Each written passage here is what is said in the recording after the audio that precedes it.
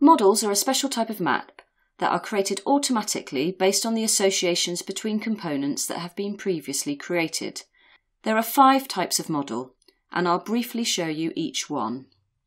When I go up to the New button, you'll see each of the models listed here. First of all, we'll take the one case model, and you'll see that you need to drag in a document, document group or document set in order to generate a one case model. I'll just take a document for this illustration, and when I do that I get various choices. I'm actually not going to take any memos right now, and I will make sure that the priority is by segment size and click OK.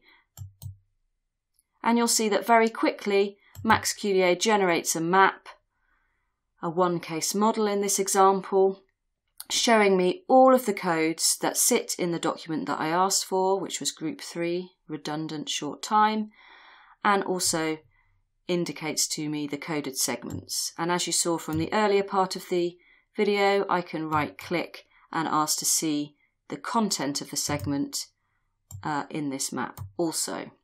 The thicker the lines, the more times that code has been applied to coded segments across the whole data set. But what MAXQDA is showing us here are the coded segments for each code just within this document. So for example, with the family support codes, there are 3 coded segments to that code within the document that we're looking at, but a total of 8 across the whole project. So now let's look at the next model, which is a one code model. Very similar in many ways, but this time focused on a code rather than a document or a document group. So I'm just going to take my family support code and drag that in. And I'll just accept mainly the default options. I'm not choosing weight because I haven't got weight in this project. So I'll just click OK, and you'll see there that it's brought in the coded segments for that code.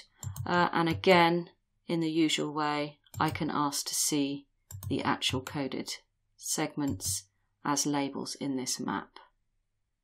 I'm going to show you a code theory model which I've generated previously, this one here. So I'm focusing on a top level code, the broad brush codes area, and it's showing me all of the subcodes that are related to that particular code.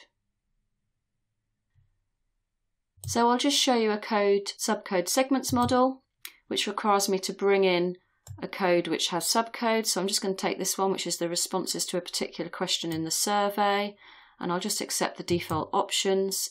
And you'll see that very quickly MAXQDA illustrates to me all of the subcodes and allows me to access in the usual way the coded segments that are linked to each particular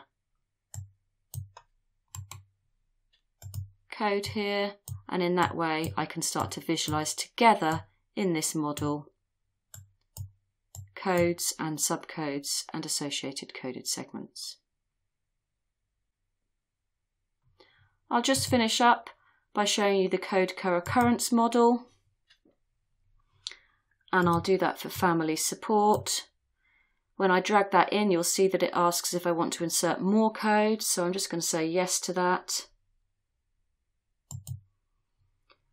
And I've got another code called family, which I moved earlier. And I'll also take concern for younger, because I know that that's often related to family issues.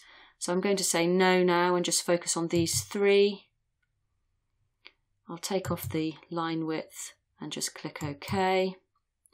And you'll see that it's done quite a lot here. I just need to reduce the size in order that I can see more easily what's going on.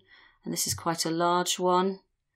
But the 3 codes that I asked for are focused here in the middle, and we can see that it's showing us code co-occurrences. So these are the 3 codes that I asked for, and it's drawn lines with other codes where those 2 codes co-occur in the data.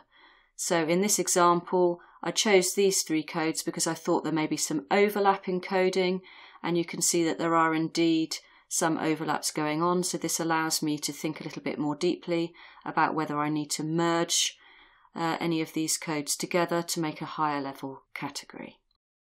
There are all kinds of other uses to put towards maps and models, but in this video we've given you an overview. Please refer to Chapter 5 to read more about maps.